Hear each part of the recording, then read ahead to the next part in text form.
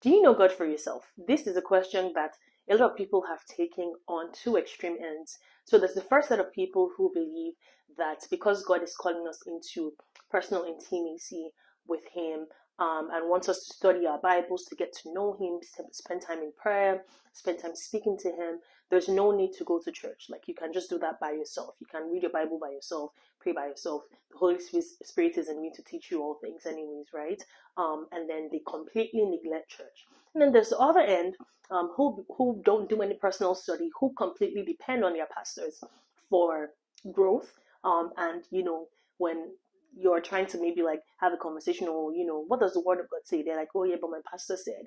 But then they don't have any root in Christ, in the sense that there's no personal study, there's no personal relationship. It's just more of an activity for them. So I'm going to be playing the video for you to see, and then when we come back, we're going to discuss in detail what we can do about these two extreme ends. Be careful. I don't see all these pastors, all these greedy pastors. Don't worry. There's a multiplication coming. If you give this one, this will happen to you. So those who cannot give that, God will not favor them. When did miracle become for sale? They will now begin to sell the miracle also on sales. Put it on sales, on discount. Not be married. You are 32. Go! It is distributing husband right now. Key in. You will key in, you key out, key in. This is the 50th year. What has happened? So if you come out abusing men of God, I don't blame you. They are the ones that put themselves in that kind of thing, telling you what does not work.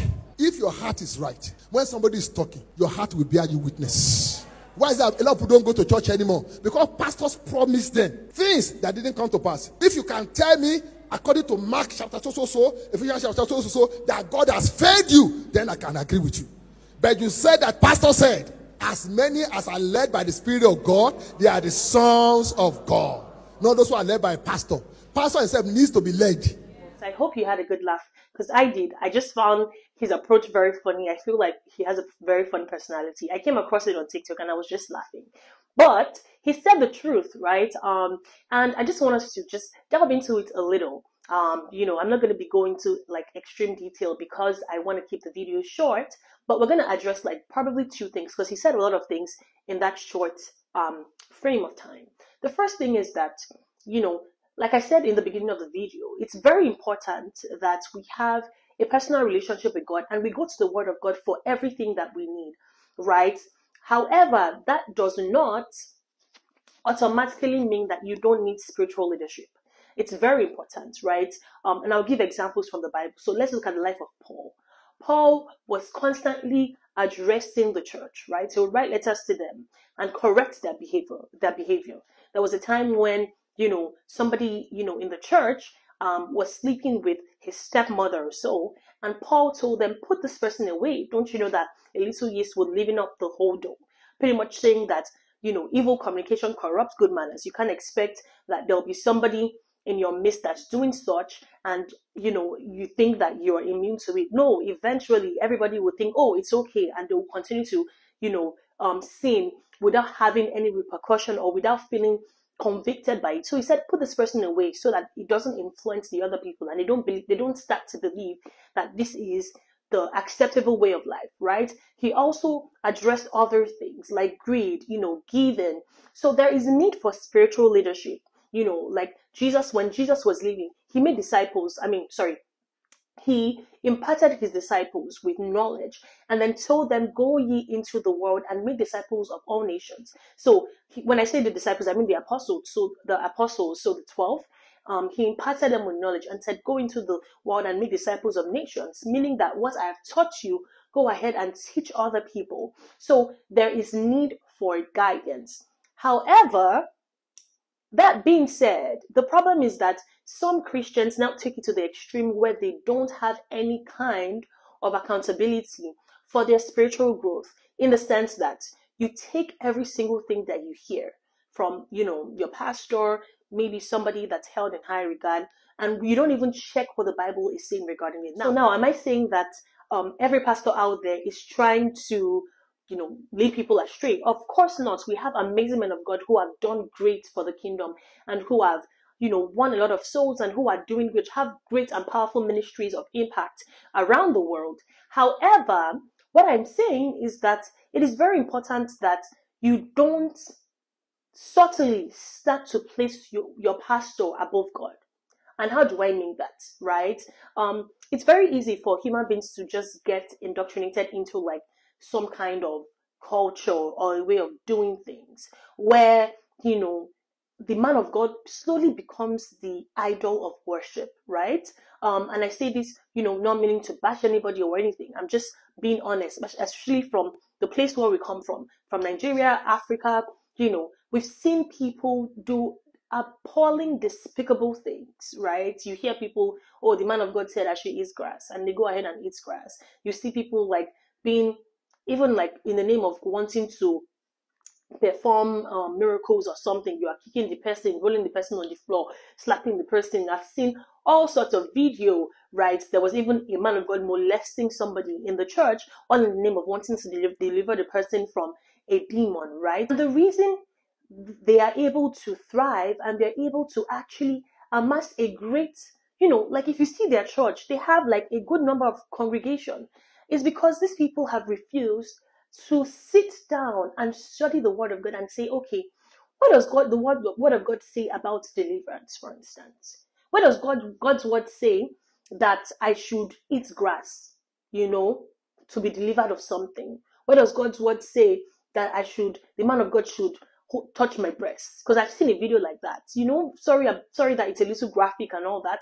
What does the word of God say about deliverance? You know, when we go into the scripture, we can see that the Bible says, when a man is in Christ, he's a new creature. All things have passed away and all things become new. So deliverance is through Christ. When you receive the life of Christ, that is when you receive a new nature. And in that nature, there is deliverance. So all the things that you were struggling with before, it's not like it's going to stop automatically, because there are patterns, there are habits that have been built over time. There might be generational patterns, which we call generational curses in your family. But now that you are in Christ, you have the authority to stand on the word of God to come against them and to refuse to let it continue in your life. So going to the word of God and seeing what the word says helps you to be able to know God for yourself, so that when you are taught, you can be like a Berean Christian. So the Berean people are people who would go home and study and be like, oh, this is what I was taught in church. What does the Bible have to say about that? Because that way you are ensuring that you are guarding your heart. You are guarding your heart, you are guarding your mind, so you're not susceptible. The Bible says that, that some of us, are pretty much like the wave. We are tossed to and fro by every wind of doctrine. And some of us, anywhere belly face, where is my miracle? We're just going to be there. You don't care where the source of the power is. You don't care what is being taught. You don't care you don't care what they're saying. You just want a miracle, and you get so desperate that you find yourself in a very compromising manner. For some people, they tie miracles to prosperity. The prosperity gospel, where you hear people saying, oh, if you pay this much tithe, or if you sow this much seed, or if you vow this much, the Lord will bless you, the Lord will this and that. And they're calling, $1,000, $300. And I'm just like, why? The Bible does encourage us to give. It says God loves a cheerful giver. As a matter of fact, in the New Testament, like I shared in one of my tithing videos, if you want, I can, just put the link. In fact, I would add the link down below for you to see. They sold everything that they had, right? So they were always giving, but they gave in response to the love of God. It was never a thing of, I'm giving to God so that He can bless me, or so that I can get that miracle. No, God is not He's not a magician or a babalawo where it's like, okay, give me this much money and I'll do this. No, that's not how that's not how it works, right? And that's the reason why you see lots of people saying, I'm not going to the church anymore. That's the second part I wanted to talk about, because they never really knew Christ for themselves. So you jump from one church to the other, you jump from one miracle center to the other, and when you're not getting that thing that you're looking for because you're going about it the wrong way, you now say, well, the church is bad, and then you start hearing videos about people saying, I was manipulated in the church and they took all my money. I really sympathize with you, my sister and brother, but if you had taken the time out to study your Bible and study scriptures, you wouldn't have fallen for such. Do you know what I mean? So again, this is not to bash anybody, but this is to call you to a place of responsibility so you can go into the scripture and see what God says regarding you. When you get to the point where the word of God is a daily bread, where you go to the word for everything you need, you realize that you become very sensitive. There's some pastors I can't listen to, and I say that with all respect, not in a rude way. Just because when you read the word of God, you know that this is what God says. And when you're hearing anything different, it's almost very like, I don't know, it's like your spirit cannot just stand when you're hearing things but the truth of God. So if someone comes to me and says, oh, pay me this much money so that God can give you this blessing, or God can give you this much money, I'm going to say, no, that's not what the word of God said. What does the word of God say regarding, my finances? It says that all my needs are met in Christ. And I'll read the scripture. It says that, for God will supply what? All your needs according to his riches in glory through Christ Jesus. It says, I wish above all things that you prosper and be in health, even as your soul prospers. So God wants us to prosper. It says that I will lend to many nations, I will not borrow. It says whatever I lay my hands on will prosper. I'm not just saying that we should go ahead and make these declarations without giving. Like I said, God loves a cheerful giver, right? But I'm saying the motive behind your giving should never be because there is something that you want to receive. No. Then you become somebody like, how do you differentiate God from man? If you're saying that God will give me this because I give him this, or I paid him this, God is not a magician, right? I just pray that God will give us the wisdom.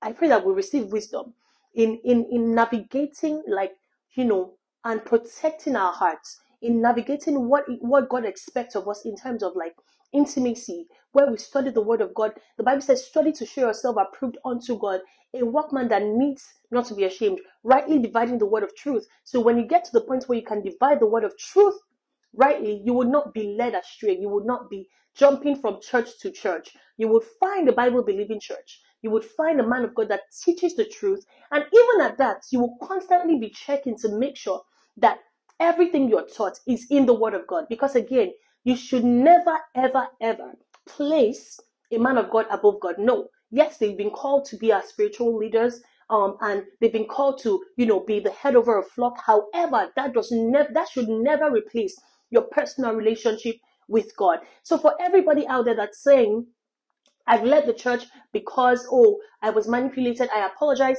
and I hope that you take your time out to find a Bible-believing church that you can sit and grow in. Because again, it's very important to never forsake the fellowship of the brethren. That's something that God commands. And, I just pray that God helps us as a body, because every day it just feels like there's so much controversy out there. So again, stick to God's word so that you are not tossed, to and fro like every, like the wind. And you're not just thrown around with every kind of doctrine. And know that God is for you. God is with you. Know that the Spirit of God is inside you. And through the appropriate guidance from a good leader, you are able to learn what the word of God says regarding your life. And times where you don't understand, you can go and ask for guidance again from somebody who is, teaching the truth. And how do you know the truth? The truth is in God's word. I feel like I've rambled a lot, but I'm going to stop here. So I'll see you on the next episode. Please don't forget to like, share, subscribe. Make sure you share this video, because like I said, it's very important as Christian content creator to put out content, because the other side, they're doing amazing and it's always viral. So make sure this video goes viral. Share it to somebody there who has given up on the church, because God has not given up on them.